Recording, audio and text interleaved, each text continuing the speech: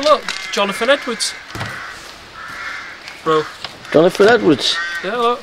Whoa, Jonathan Edwards. Wow. What's the significance of Jonathan Edwards, bro, from the Banner of Truth? I don't know. I'll tell you, give it here. There you go. The significance, do you want to put it on me?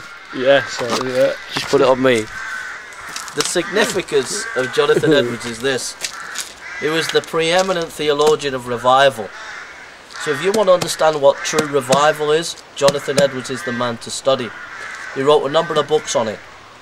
You can get from the Banner of Truth for a few pounds. This is the full volumes of his works, volume 1 and 2.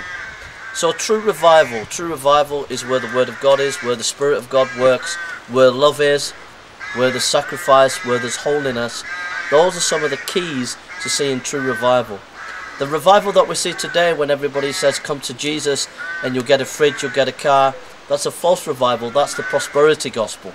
But if you want to get back to true spiritual revival, then start reading Jonathan Edwards' works, those works that he wrote on the surprising conversions of the Spirit of God, and his other books on revival. So that's the significance, Mike. I'd encourage Mike and others to read the life and works of Jonathan Edwards. God bless you. Amen.